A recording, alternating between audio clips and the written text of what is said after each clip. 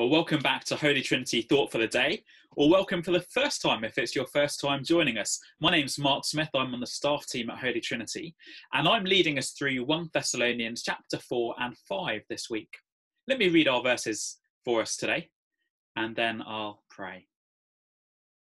According to the Lord's words, we tell you that we who are still alive, who are left until the coming of the Lord, will certainly not precede those who have fallen asleep.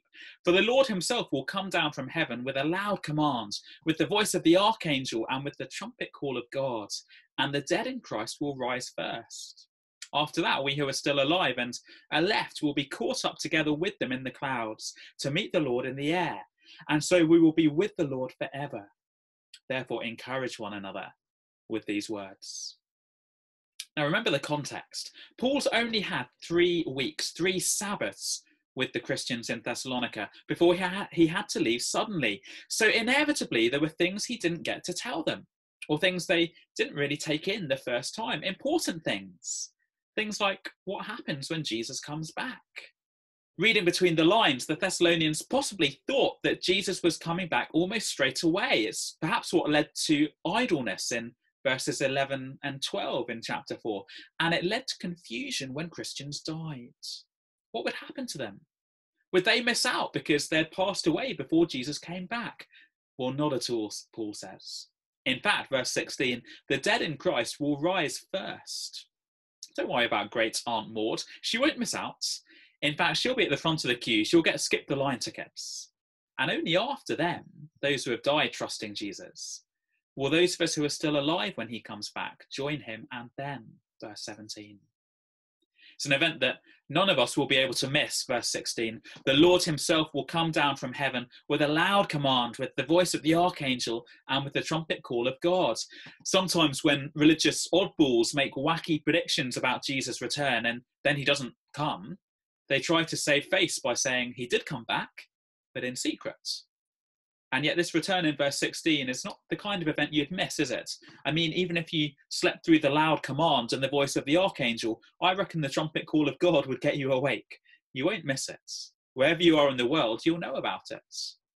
And for Christians, for those who know and love this returning Lord, it will be the most wonderful time because of 3 wonderful reunions. The sharp-eyed amongst us might have noticed an apparent contradiction between verses 14 and 16, because did you notice that the dead in Christ are described both as coming back with Jesus, but also as rising when he returns? And yet I think the solution's actually pretty straightforward.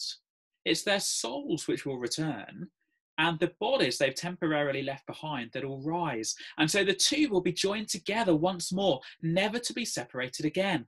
So that's the first happy reunion, soul with body. The second is in verse 17.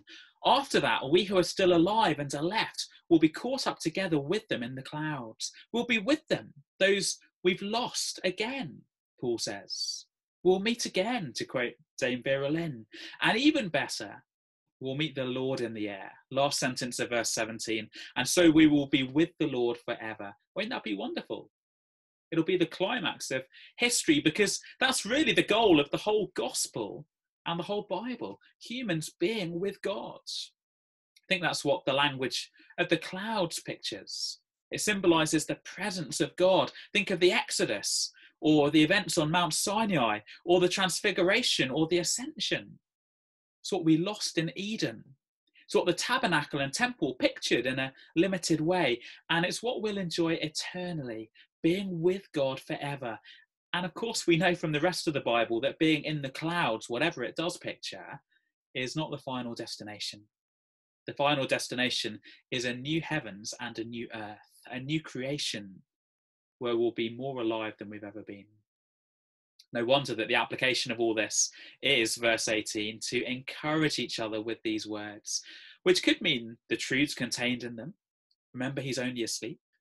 Don't forget Jesus' death and resurrection. You know you'll see her again. He's with the Lord now, isn't he? But also surely using these God-given words in verses 13 to 17. They were certainly great words to read on the day of my dad's funeral, as I mentioned yesterday. Well, let me pray. Father, thank you that the Lord Jesus is coming back. And thank you that that will be such a wonderful day for your people. Thank you for those reunions of body and soul, of reunions with those we've lost to know and trust you, and that reunion that we will be with you forever. Help us to keep going, following you until that day. In Jesus' name, amen. Well, we're going to be seeing tomorrow that Christian hope is not just something that transforms our approach to death, but also our approach to everyday life. Do join us. And in the meantime, you might find this song up here encouraging.